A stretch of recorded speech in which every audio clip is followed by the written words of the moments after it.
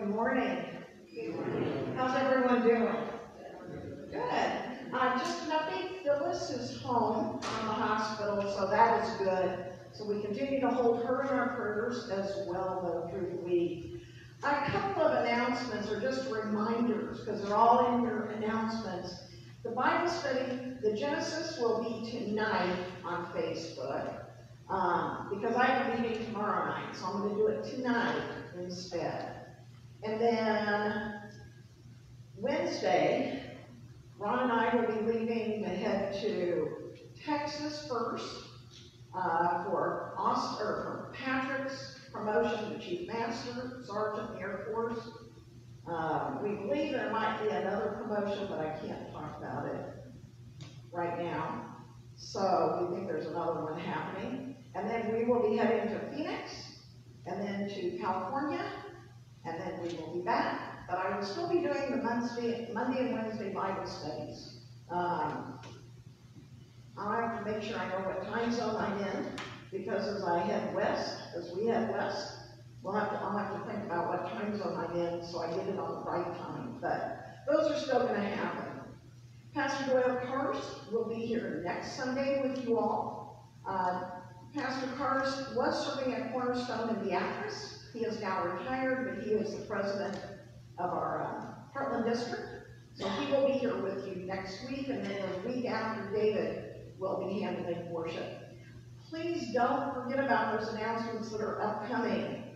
September is Salem's Month to serve the food pantry from about 2:30 to 4:35 in Marysville. So if you can come on Thursday afternoon, please come, because we do need help doing that.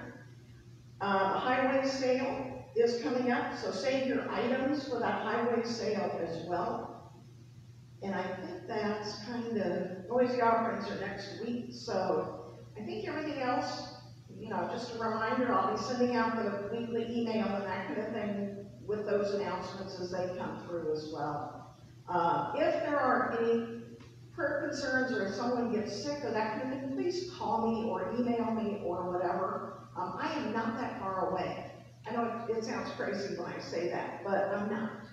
So if there are prayer concerns, if something happens, if people need me, I am still available. Ron and I will either drive back, or I will hop a plane and come back if we need to. So do not hesitate to call me. Okay, that is so important. I can do a lot of things via email or via phone calls while I'm gone. So, and it's fine. I will tell you, I still have meetings that'll be by Zoom that I'm going to still be doing as well throughout the week, or throughout the 2 weeks. So, there we go. Okay, I think that's the announcements that I know of and the prayer concerns I know of. And so let's stand as we begin our worship. In the name of the Father, and the Son, and the Holy Spirit. Amen. Almighty God, to whom all hearts are open, all desires known, and from whom no secrets are hid, cleanse the thoughts of our hearts by the inspiration of your Holy Spirit, that we may perfectly love you and worthily magnify your holy name, through Jesus Christ our Lord. Amen. If we say we have no sin, we deceive ourselves, and the truth is not in us. But if we confess our sins, God, who is faithful and just, will forgive our sins and cleanse us from all unrighteousness. Most merciful God, we confess that we are bondage to sin and cannot free ourselves. We have sinned against you in thought, word, and deed, by what we have done, and by what we have left undone. We have not loved you with our whole heart. We have not loved our neighbors as ourselves. For the sake of your Son, Jesus Christ, have mercy on us. Forgive us, renew us, and lead us, so that we may delight in your will and walk in your ways to the glory of your holy name. Amen. Almighty God, in his mercy, has given his Son to die for us, and for his sake forgives us all our sins. As a called and ordained servant of the Church of Christ and by his authority, I therefore declare to you the entire forgiveness of all your sins. In the name of the Father, and the Son, and the Holy Spirit. Amen. We will sing in the gold book, hymn number 363.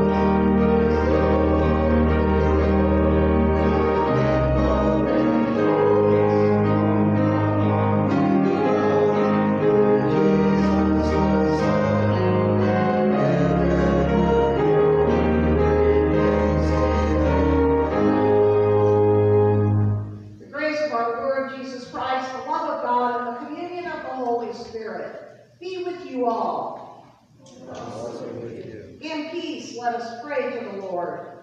For the peace from above and for our salvation, let us pray to the Lord. For the peace of the whole world, for the well-being of the Church of God, and for the unity of all, let us pray to the Lord. For this holy house and for all who offer here their worship and praise, let us pray to the Lord. Help, save, comfort, and defend us, gracious Lord. Glory to God in the highest, and peace to his people on earth.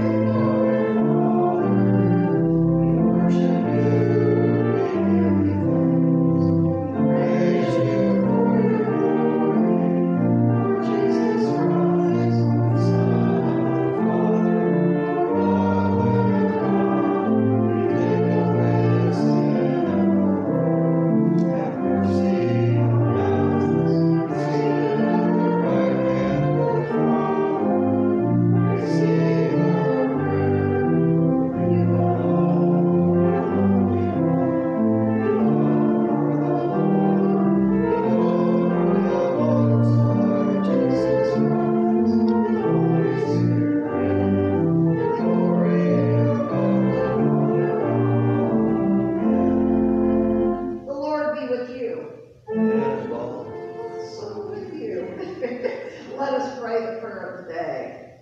Holy God, your word feeds your people with life that is eternal. Direct our choices and preserve us in your truth, that renouncing what is false and evil, we may live in you. Through your Son, Jesus Christ, our Savior and Lord. Amen. You may be seated.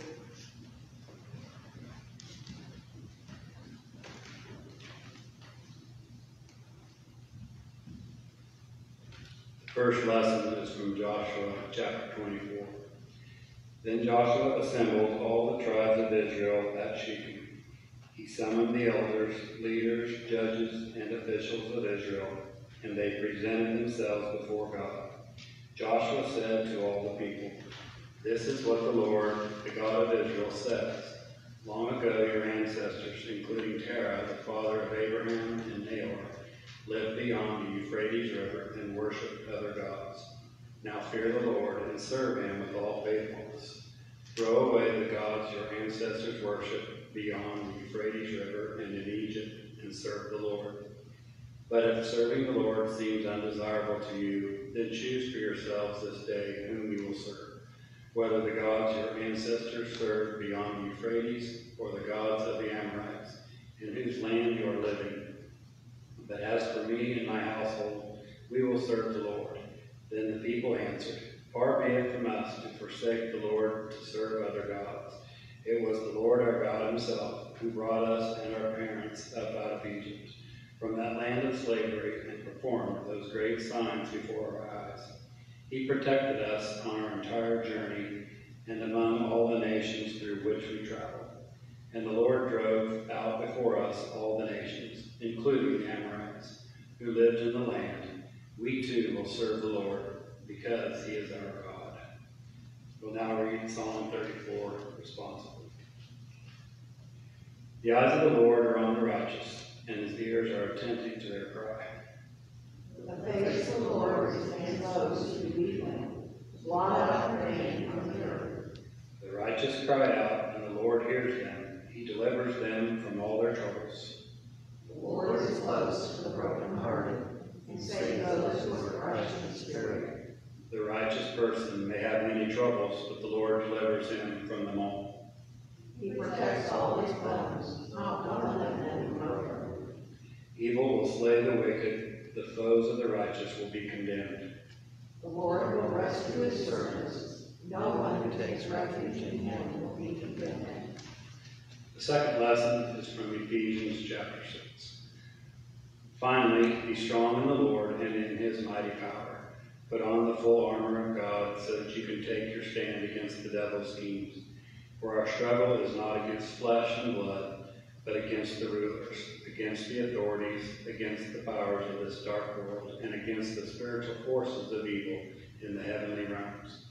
Therefore, put on the full armor of God, so that when the day of evil comes, you may be able to stand your ground, and after you have done everything to stand, stand firm then, with the belt of truth buckled around your waist, with the breastplate of righteousness in place, and with your feet fitted with the readiness that comes from the gospel of peace. In addition to all this, take up the shield of faith, with which you can extinguish all the flaming arrows of the evil one. Take the helmet of salvation and the sword of the Spirit, which is the word of God, and pray in the Spirit on all occasions with all kinds of prayers and requests. With this in mind, be alert and always keep on praying for all the Lord's people. Pray also for me, that whenever I speak, words may be given me so that I will fearlessly make known the mystery of the gospel, for which I am an ambassador in chains. Pray that I may declare it fearlessly, as I should. Herein is the second reading.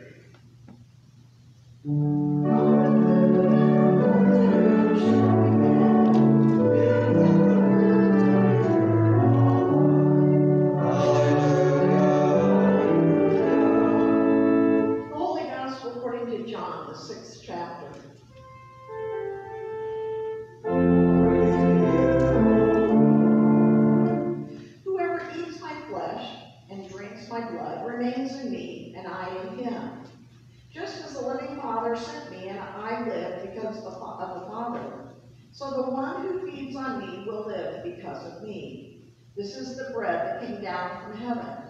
Your forefathers ate manna and died, but he who feeds on this bread will live forever. He said this while teaching in the synagogue in Capernaum. On the hearing of it, many of the disciples said, "This is a hard teaching. Who can accept it?" Aware that his disciples were grumbling about this, Jesus said to them, "Does this offend you? What if you see the Son of Man ascend to where he was before? The Spirit gives life. The flesh counts for nothing. The words I have spoken to you are spirit, and they are life. Yet there are some of you who do not believe." For Jesus had known from the beginning which of them did not believe and who would betray him. He went on to say, "This is why I told you that no one can come to me unless the Father has enabled him." From this time, many of the disciples turned back and no longer followed him. "You do not want to leave too, do you?" Jesus asked the 12. Simon Peter answered, "Lord, to whom shall we go? You have the words of eternal life. We believe and know that you are the Holy One of God." These are the words of our Lord.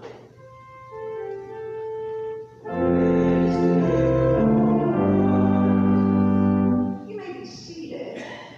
You know, I struggled for this week, because actually, I really kind of wanted to preach on all three readings, because they're all really cool. And there's a lot of good stuff in all of them. But I want to focus on maybe a combination of them all. Now, if the kids were here, I was going to have them come up, because I received this called a cake roller suppression mechanic. So you're supposed to be able to put this thing together. Okay, but there's a lot of little parts in there, and I really haven't even tried. I didn't even open the bag because I was confused. Because then I took out the directions, and I went, well, wait a minute, now there's two sets of directions here, and so I'm supposed to figure out which one of these I would use. Oh, wait a minute, maybe this isn't directions as much as all the different pieces or ones that you can buy. And so I guess, as I was looking through it, this is probably the directions for it. That's kind of what I thought about it, too. I saw the directions, and I started looking, and I went,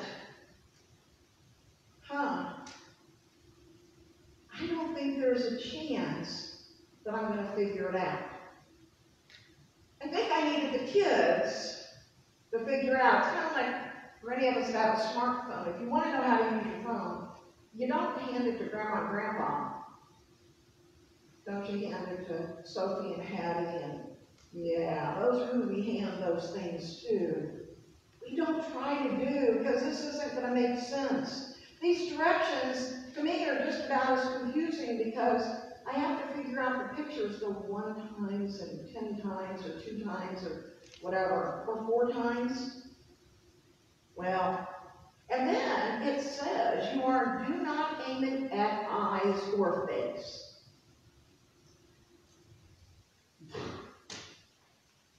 Done. I'm not even going to try to figure it out right now. I just don't know. And maybe that's what the words sounded like to the disciples. Maybe the words that Jesus has been talking about with the bread of life through this last 4 weeks have sounded confusing. And now they're actually being called to task. Are you going to believe? And only Simon Peter says yes. Because we know that you are the one. That through you there is life, and life eternal, life to be given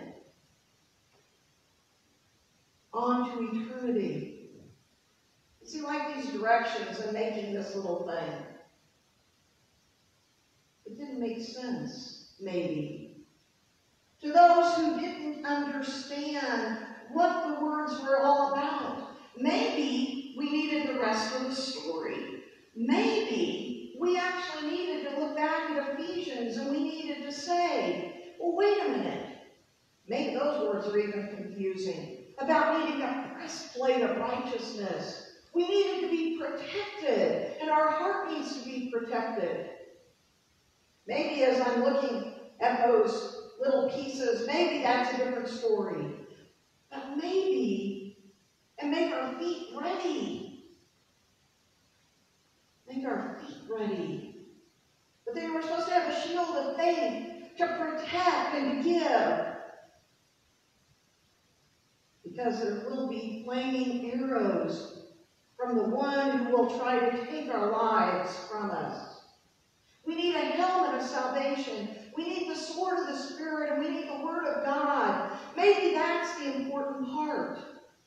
That if I understood maybe these pictures, I get the story.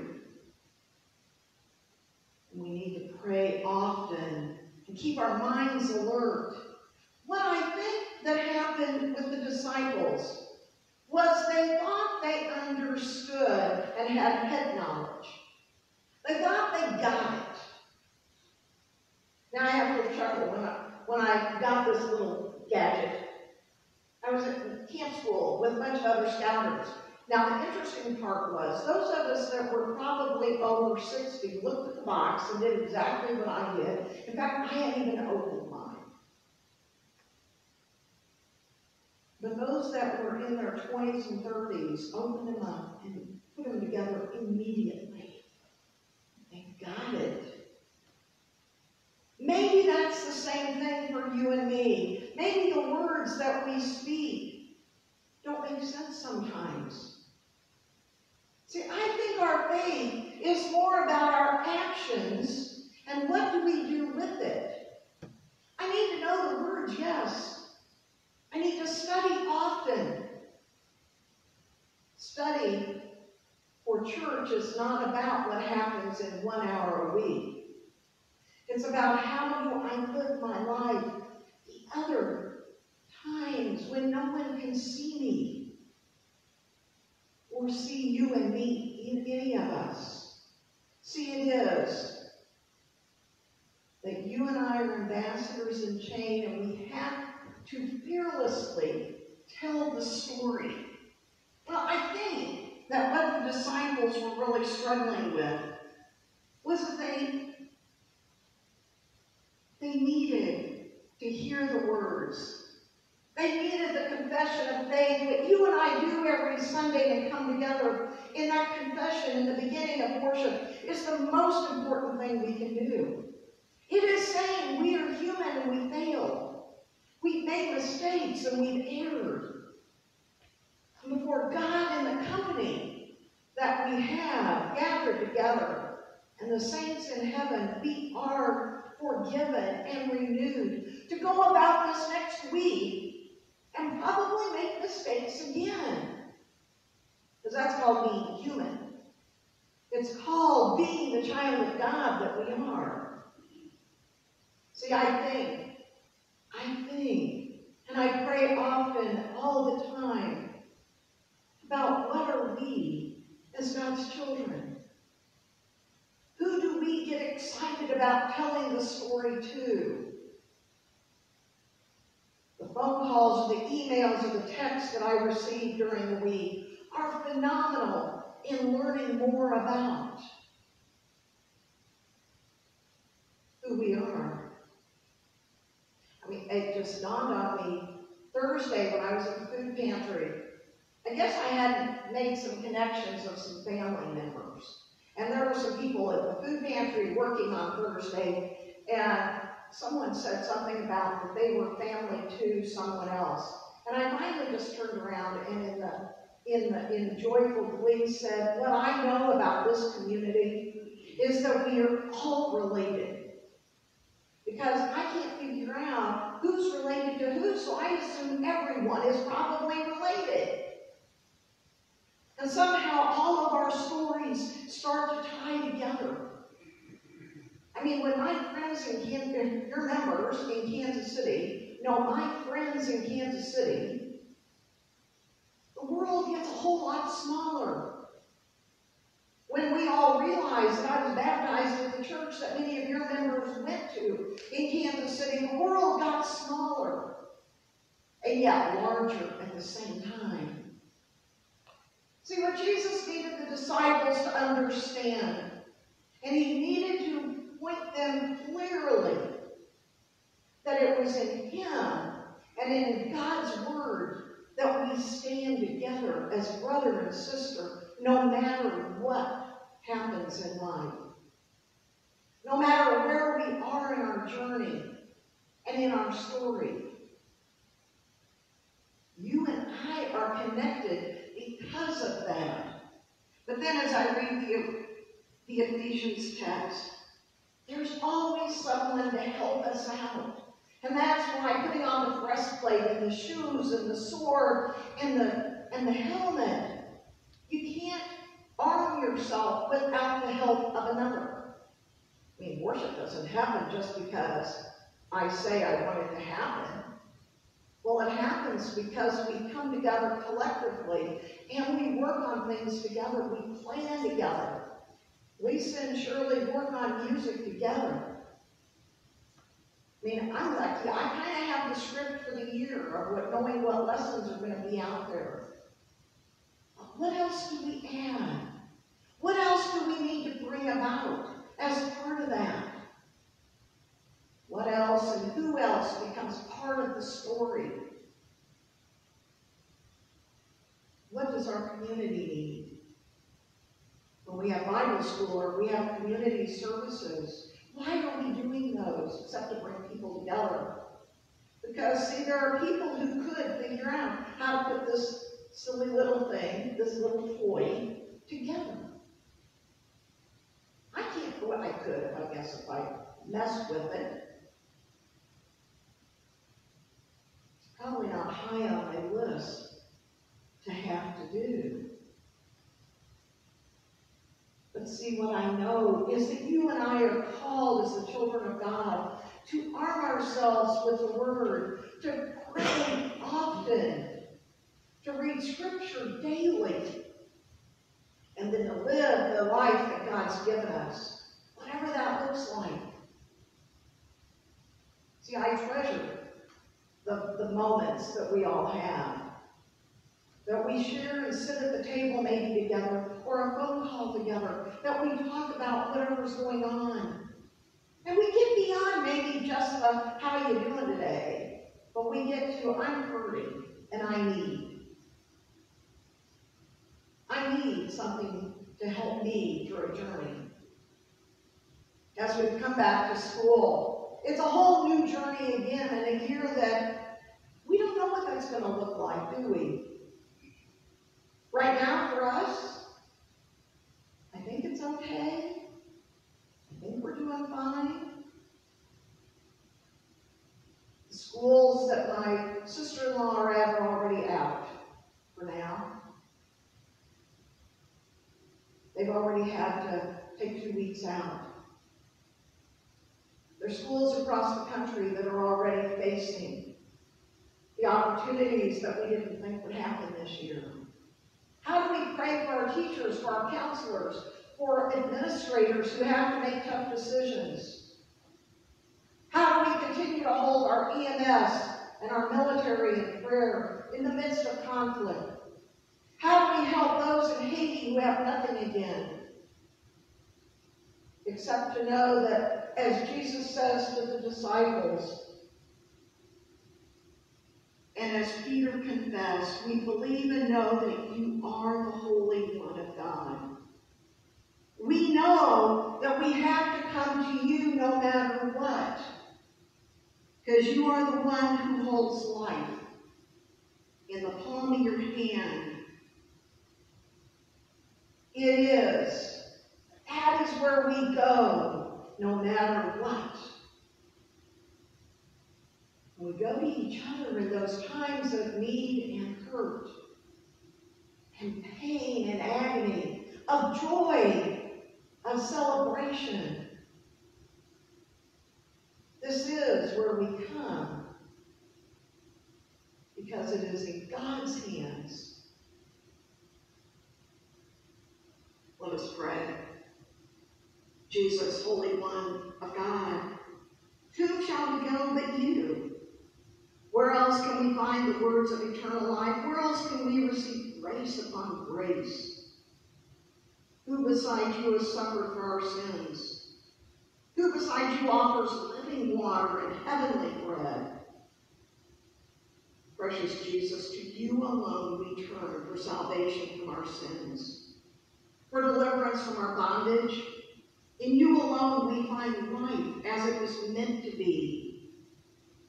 No one else but you, O Lord, will satisfy the longing of our soul.